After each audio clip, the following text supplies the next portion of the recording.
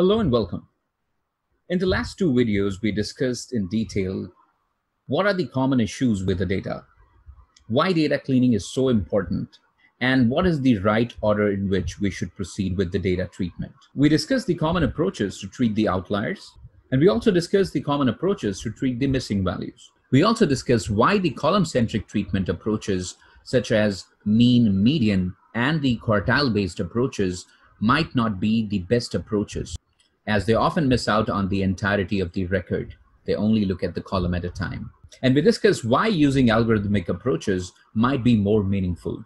Therefore, in today's video, we are going to perform this treatment together. Let's get started. And I'll show you the easiest way to get started without much of a hassle of doing any installation. All you need is a Google account. Just sign into your regular Gmail account and go to the Google search page, the search engine. And in the search engine, just type Google Colab, as you see on your screen right now. When you do this, it takes you to the search results, which must be something like this. All I would want you to do is click on Google Colab. It takes you to this kind of a page, and I would want you to click on a new notebook. It takes a while to come up with a page like this, which is nothing but your online Jupyter notebook. You don't need any additional package, any permission, any additional installation, and this is absolutely free. The best part about Google Colab is it is most up to date. So it often would not give you trouble with the packages and all that you need to update from time to time in a static installation. Another piece is Google Colab allows you to use the cloud-based resources. So you can imagine that your computer might not have a good graphics processing unit or tensor processing unit, but Google Colab allows you to access this free of cost over the cloud. While we'll not be needing it right now, but you can imagine that you have a lot more resources available free of cost. If you do a connect here, you can see that it has allocated you around 12 gigabytes of RAM and 68 gigabytes of disk. There's a possibility that you do not have such a good configuration on your machine right now, but you can conveniently do it online live, and that too with no hassle. Just need to be signed into your Google account and you're here, right? So let's get started. And from time to time, feel free to keep pausing this video. If you think you're not able to catch up, you may pause. I will explain every single line of code that I'm going to type for you. By the end of this, if you stay patient, you'll definitely go back with some amount of learning. That's guaranteed. You may choose to name this file as something, so you may want to call it data preparation. And all of this work will be saved time to time by default. So when you access it again, it will be available online. You can access it through your drive as well. First off, to start with, we'll be calling some of the important libraries that we'll be using, and I'll keep giving you references as to where we are using what library.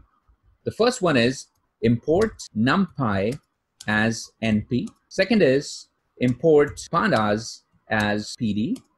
Third is import matplotlib.pyplot as plt.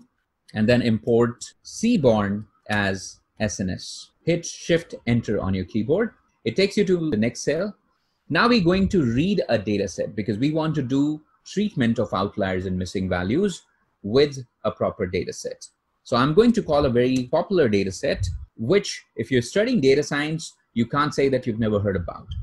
So this data set is known as the Titanic data set, and you don't have to have that on your machine locally. I'm going to call that using a function called load data set.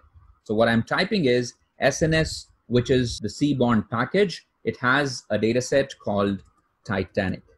Please note this is all case sensitive. So if you type things in uppercase and lowercase and you do a mix match other than what I'm typing, you might end up getting errors.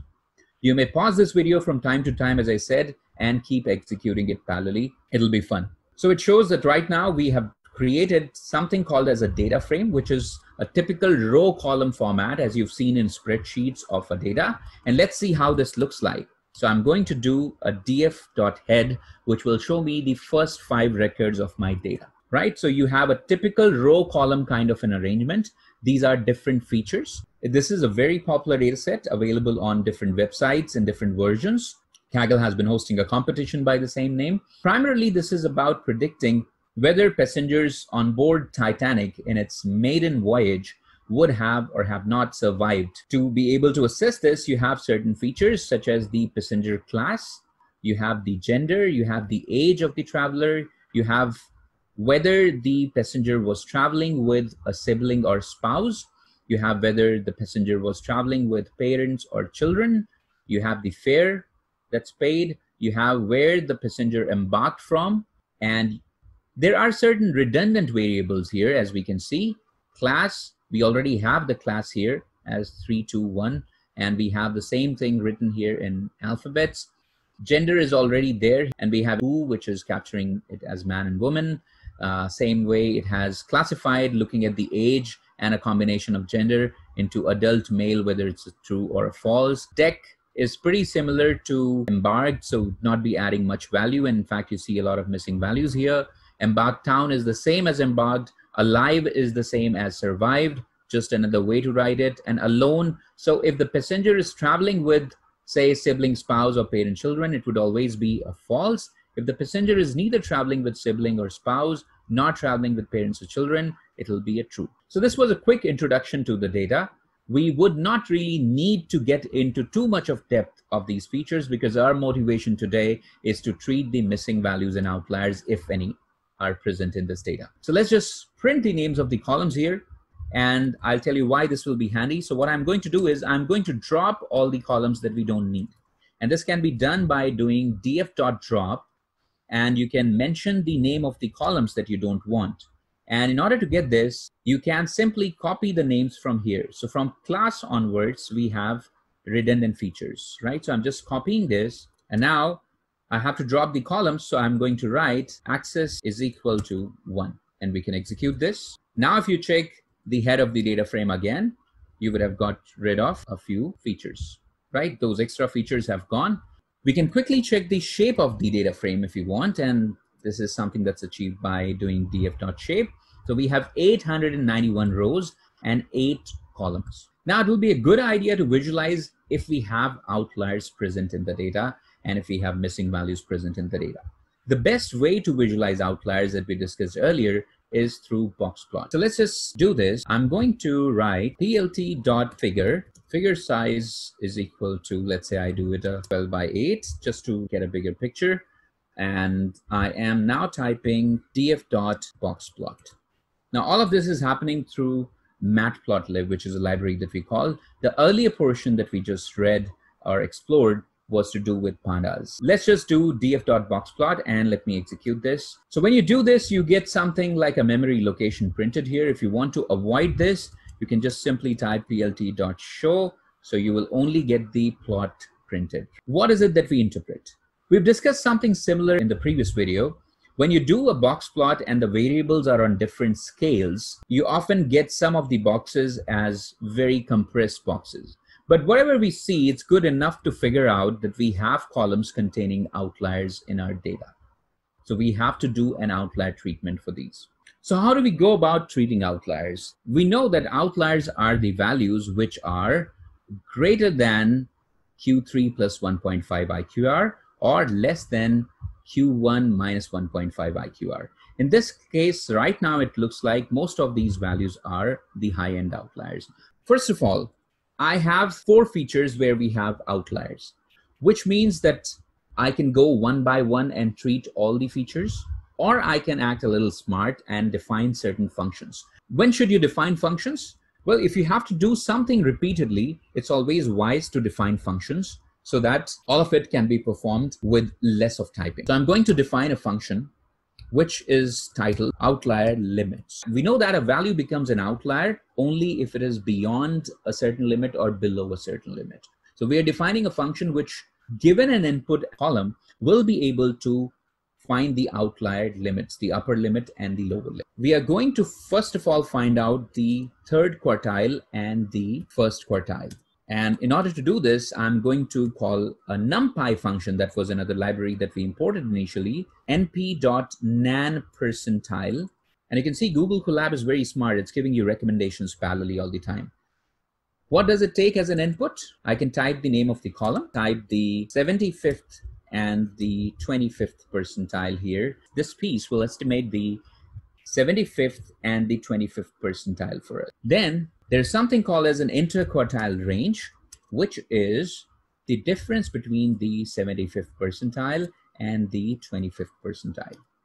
And then finally, we have the upper limit, which is Q3 plus 1.5 times the IQR, and the lower limit, which is Q1 minus 1.5 times the IQR. And we want this function to return the upper limit and the lower limit to us.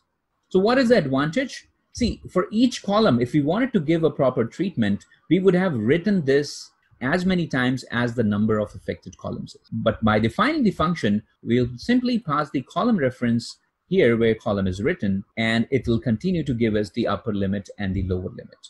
We know that values above the upper limit and values below the lower limit are called outliers. So we first need to identify them and then find a suitable treatment for them. At this stage, we want to apply this function to the data and start with some treatment. Now, this is slightly unconventional. You have seen approaches where we go about replacing the outlier value with a median, or we kind of cap it or floor it, which means you limit it to the upper limit. That's called capping, or flooring is limited to the lower limit. So if it's below the lower limit, you bring it there. In this approach, we are going to first convert the outlier value to missing values. Yes, you heard me right. We're going to convert the outlier values to missing values, and we'll figure out how does this help in the long run. See, we've just defined a function which, given an input, gives us an output. But now we need to apply that function with the help of a loop so that it iterates over all the columns. So now we're going to call for column in df.columns if df column dot data type is not equal to object. Now, what is this object? Let me show you. When I check df.info, we have our data as integers, floats, which are numerics, and the categorical data such as gender, which is male, female, and embarked, which is the embarked location, as objects. The treatment that we are going to give is essentially meaningful for the numeric features, not the objects. So we will have to exclude the objects from this. I can delete this cell. Coming back, continuing with this, if it is not object, then what do we want it to do? We first want to get the upper limit and the lower limit using the function that we just defined. So earlier we defined a function, and now we are applying that function through a loop. For any column in the list of columns that we have, we are saying if the data type of the column is not an object, which means it is actually a numerical column, calculate the upper and the lower limit, above which, below which a value becomes an outlier respectively. So there is a function called np.var, wherever the value is greater than the upper limit, or this pipe operator is actually an OR symbol, which is mostly available above the enter key in most of the keyboards, or df column is less than the lower limit, we want it to be replaced with a missing value. So I'm just writing np.nan. Nans are not a numbers. In Python, the missing values are denoted by nans. Otherwise, we want it to be left to what it was. So let's read this together. What is the condition we are applying? We are saying that wherever the value in a given column and the value of a cell in a given column, in fact, this is going to go over the entire data. So wherever for a given column, a value is greater than the upper limit or less than the lower limit, we want it to be replaced with a missing value. Otherwise, we want the value to be intact as is. Now, what this has done is that it has converted the existing outliers into missing values. And how do we go about checking the missing values here? Simply do df.info. So right now, do we have missing values in the data? It shows that we have our data, which is 891 rows from 0 to 890. So inclusive of 0, these are 891 records. But there are variables where you find lesser values, age for that matter, sibling, spouse, parents, children.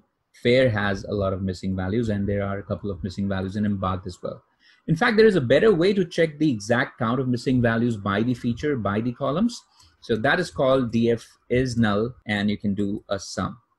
And if you execute this, you get the missing values by the feature, right? So there are columns where we don't have any missing value, but there are columns where we have many missing values. As a result of conversion of outliers to missing values, you've added more missing values to certain features, where there were no missing values.